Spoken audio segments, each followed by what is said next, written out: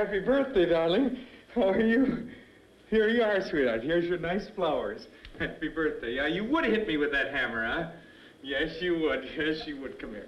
Yes, you wanted to hit me with that hammer.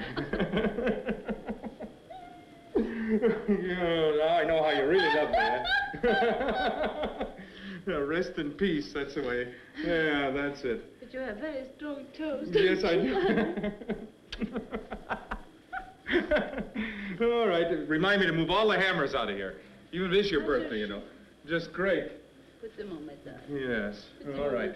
Come on, because we got to go to the festival. We got a lot of things. We got the party to plan, everything yet today, huh? Gray hair. Yes, I see the gray hairs. We'll get them all dyed for you. Come on, come on, come on, come on, come on.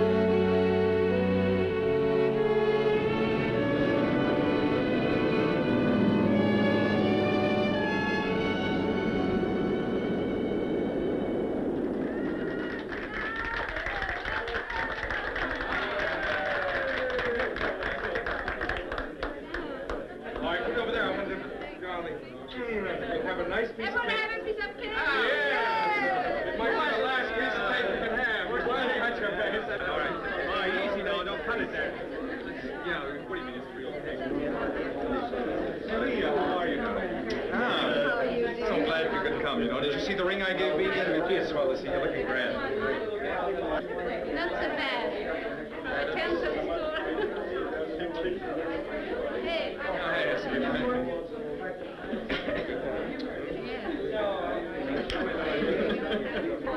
All right, can I have your attention, everybody? Can you just sort of simmer down for a minute and make yourself comfortable here, because we're going to have a little party. I'd like to make a little announcement. Today is a very special day. And why is it a special day? Well, because it's Tuesday? Oh, it's Bee's birthday, of course, you all know that. And Bee and I have finally set the date, and we're going to get married. So, the thing that I want to tell you about is this week, it seems that the news leaked out all over town, because wherever I went in the bars, everybody was buying me a drink. And I'll never forget it. I walked in the first bar, and the guy says, "Hey, Al, getting married, huh? Met her mother yet?" Well,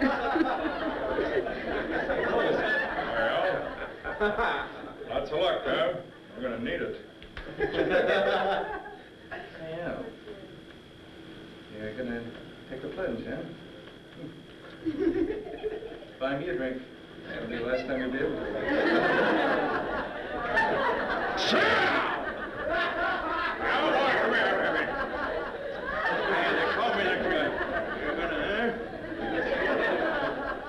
Now, boy, let me give you one word of advice.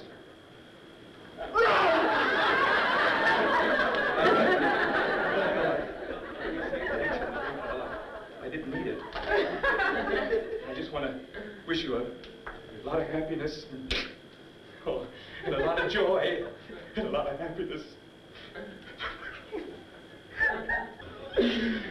And the moral of this story is just what the poet Baby Aqua said when he said, "Meglio essere ubriaco quando si sposa," which we all know means you don't have to be drunk to get married, but it helps.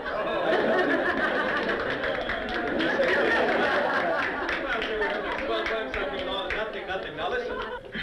Well, now I'd like to tell you a little story about my friend Bob, who's living in Italy right now. It seems that someone introduced him to this beautiful Italian girl, and she introduced him to Italian coffee. And that in itself isn't very easy. So it seems that Bob was living at one end of Rome, and the girl was living at the other end of Rome. Well, one night he took her out dancing, and they were having a wonderful time and everything, and finally he took her home. And about I think it was about 1:30, 2 o'clock in the morning. Well, I haven't gotten to the jokes yet. Oh, what an audience you guys are, really. So he took her home, and she has this big cafe espresso machine. You put coal in one end of it, I guess. Wait, I haven't finished yet. And, I haven't got to the jokes yet. And, so, all of a sudden, this friend of mine is going to some other place. I don't know, I don't even write the jokes. So, I think you must have all had too much to drink.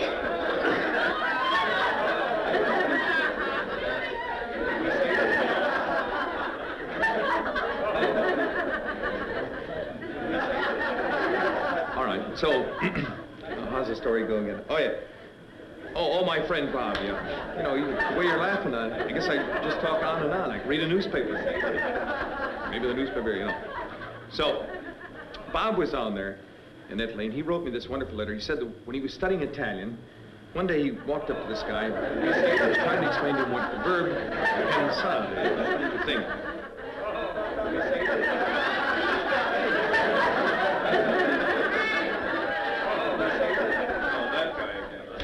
Now that's the end of the story for a while.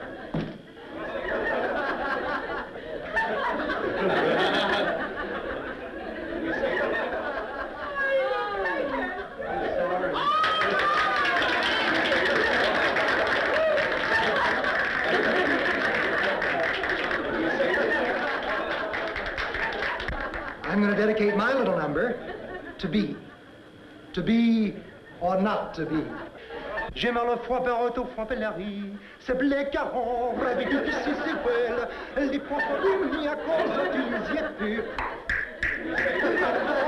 Vivi sa platiège, ainsi regarde, on se bière, on se bien, Sophia, comment pas protéger cette étiquette, n'avoir dit ça va bien, foi douceur,